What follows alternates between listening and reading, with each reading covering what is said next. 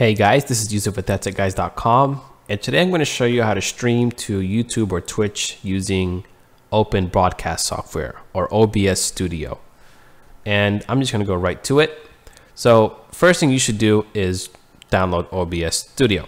Now the last video I made, I showed you how to do it with the GeForce Experience application using your NVIDIA graphics card, which is probably a really easier way than this. But for those of you who want to use OBS, just Google search download OBS. And then click on the first search result. So here's the download page for Open Broadcast Software. And it's free, open source, good to use.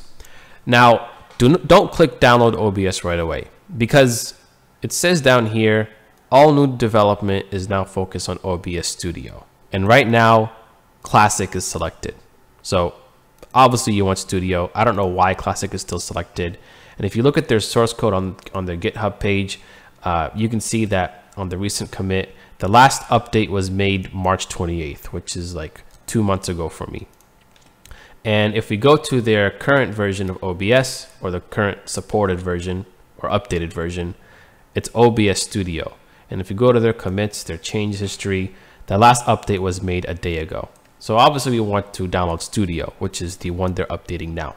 So go ahead and click on download OBS Studio. And this downloads pretty fast. It's a pretty small file, 38.5 megabytes. And I already have OBS downloaded, so this is probably going to break for me. Yeah, it's not going to work. So go ahead and run through the installation. I already have it downloaded. I'm not going to do it. So once you install OBS Studio, then on your desktop, it'll put a shortcut for you.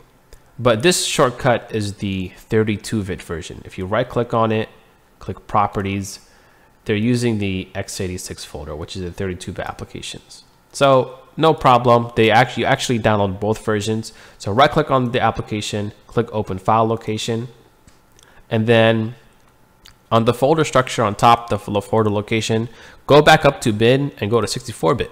And now here's 64-bit version of OBS. So if you have 32-bit version, obviously don't do this. If you have a 64-bit machine, then right click on it and then click send to desktop.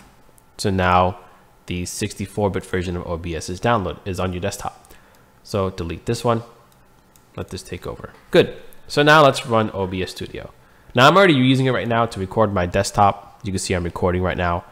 Yeah, so I have to do something a little different. I'm opening OBS Studio twice.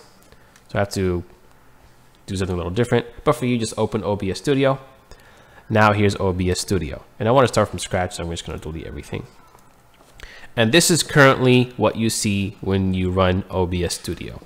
So the first thing you should do is change your settings. So go to settings, and I'm just going to run through almost all of these tabs. For the general tab, change the theme to dark because it's cooler. But for the purpose of this video, I'm going to leave it like this just because it's a default. People will recognize it more. And don't touch anything else. For the stream, I'm going to start by streaming to Twitch. Then I'll go to YouTube. So change the service to Twitch and then select the server that's closest to you. And then it's going to ask for your stream key. So your stream key for Twitch is pretty easy to find. First thing you do is go to Twitch itself, then make sure you're logged in. Click on your name and go to dashboard. Then on here, it says stream key. Click on that, show key. And then it's just letting you know, don't ever share it with people. And for this reason, I'm not going to show you my stream key, so I'm not going to exit out of this. But copy your stream key and then paste it onto here. Now I currently have it ready for me in another window. I'm just going to copy that, paste it there. Looks good. Click apply just so it'll save your settings. So go to output and then change it from simple to advanced. The output mode to advanced. Leave the audio track the same. For your encoder, you probably have X264 selected by default. But if you see other encoders, then they're probably referencing your graphics card's encoder. So that's probably more optimized than X264. So like right now it says NVENC. I'm not sure what that is right now, but if I wanted to know, which actually I already know, just Google search it, NVENC. And it says it's NVIDIA's encoder. So I have an NVIDIA graphics card. I want to pick that one, obviously. I want to use my graphics card that I paid for. Leave this checked and then go down here. For rate control, leave it at CBR. And by the way, the following settings, we've done our research and we're getting it from Twitch and YouTube itself. Like for example, CBR, Twitch actually themselves said to put CBR here. So use CBR. And then their bit rate, they said use 3500. So that's what I'm going to pick here, put 3500. Now, this also depends on your on the output that you want to do and on your internet speed. So on Twitch's website, they said if you want to do 1080p, put it between 3000 and 3500. So how do you know what bitrate you want? Well, not only do you have to determine the resolution you want to stream, but you also have to see if your internet is fast enough to support this. So right now, they said 3500 is the maximum you can do, or you should do. So go to speedtest.net, run a speed test. And I've already ran it. And as you can see, my upload speed is 12 megabits per second. That's 12,000 bits per second. So 3500, I can easily afford to do that, no problem. If your upload speed is low, like less than 3500 or even close, then Twitch recommends that you do 80% of your upload speed. So just take this, multiply it by 1000 and multiply it by 0.8. And then that is a bitrate you should use, because you obviously want to have some bitrate for all the applications on your computer. Keyframe interval, Twitch and YouTube both said to leave it at 2, and then leave everything else the same. If you want to record as well, you can stream and record even at the same time. Then go here. You can do this yourselves, but obviously you want to change the folder you want to leave it at, unless you like the videos folder at the default, it's fine. And for the recording format, put MP4.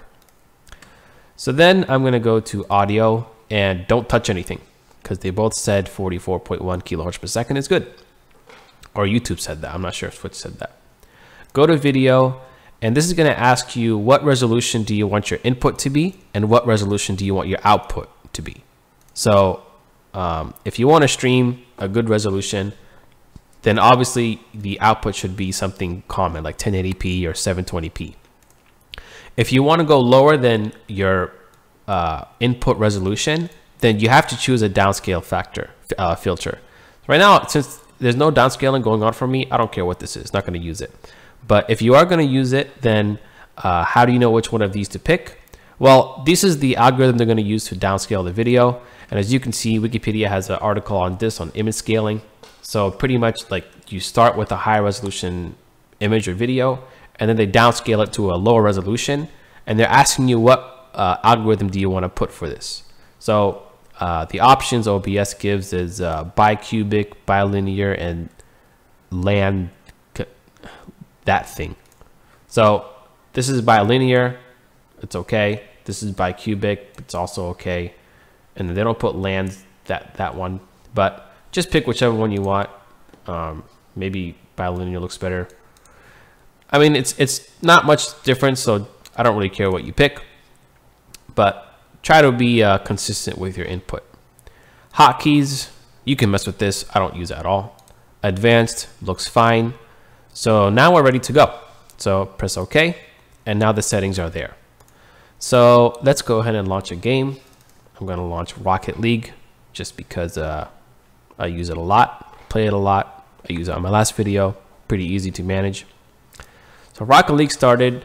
So whatever game that you're launching right now, the first thing I would do, and I hope you do just to make it easier, is go to the options, click on video and the video settings of whatever game you're running, and change the window mode to borderless. You have the option to pick full screen or windowed, but borderless, what this allows us to do is if I alt tab right now to OBS, OBS is still up and running. And then if I was streaming the game right now, it'll still be streaming. If I was on full screen mode, then if I alt tab to OBS, the game goes away, OBS stops, OBS like freezes the stream, and it's not good. But it is better video settings, I think, for your game. However, go to borderless just for the sake of streaming, and you probably won't even notice a difference. Then click apply or whatever game. So that looks good. So let's go ahead and get OBS to read the game. So to do this, you need to add the video sources. So under sources, click the plus icon and put game capture. Type the name of your game, Rocket League. Okay. And then if you're running the game at full screen mode, which we just took off, then you should see your game right away. Otherwise, if you're running it at borderless mode, uncheck this and choose the window you want to stream. So obviously I want to stream Rocket League. So there's beautiful Rocket League coming up pretty nicely. Don't touch anything else and press OK. So now Rocket League is here. You can also add other video sources. Like for example, if you want to add your video camera, you would click plus, put video capture device, type camera or whatever you want to call it. Camera's good. And then, well, that's me right now. And which device your camera's at. This is good. Don't touch anything else. Press OK. And then just put it at a nice position, maybe up here, a little smaller. So that looks good to me. Now, we're pretty much ready to live stream. So I'm going to press start live stream or start streaming. So to watch my live stream, I would normally go on here, click dashboard and click on live. But right now I'm running a game and I'm live streaming that game and I'm recording that game and it's running in the background. And now I'm trying to watch my live stream. My CPU is very high, so I'm not going to watch the live stream right now, but trust me, I've tested this before and it works out great. So now I'm going to show you how to live stream to YouTube. And for YouTube, it's not that hard. So for YouTube, you would just go here and let me open up OBS, stop the streaming and click on settings. So go on to stream and change it to YouTube. And then the only thing you have to do is two things. Number one is change your stream key and number two is to change your bit rate. So for your stream key is not that hard. Just go to youtube.com and then click on your name on top right. Click on Creator Studio or your picture and click on live streaming. Yeah, so this page is your live stream admin homepage live control thingy. And here is your stream key here. You click on reveal and then I already have it copied on another window. So I'm just going to copy that. Copy. And then I'm going to paste it into OBS. So paste it here. So now it's going to stream to YouTube instead of Twitch. And then go on to output and change your bit rate. Now YouTube accepts a crazy amount of bit rate because Twitch accepted 3500. YouTube said if you want to stream 1080p at 60 frames per second, you can put it up to 9,000. So that's a lot. And you can even go up to 18,000. But for the purpose of this video, I'm going to keep it at 9,000. So go here and put 9,000. And that's all you have to change from Twitch live streaming settings. So press OK. So now OBS is ready to live stream to YouTube. Now, I've already tried this many times, but when I go and watch my live stream while I'm live streaming, while I'm recording and running a game at the same time, and I'm previewing my live stream and I'm previewing another with the recording, my CPU goes too high and I don't want to try that out. So, but I already tested this out without recording and it seemed to work out great. The frames per second was good. The live stream came out smooth, good quality as well. So that really is all there is to live streaming. So I hope you have good live streaming sessions in the future. If you have any questions for me and Shane to respond to, feel free to leave them in the comment section below. Otherwise, thank you guys for watching and have a good night.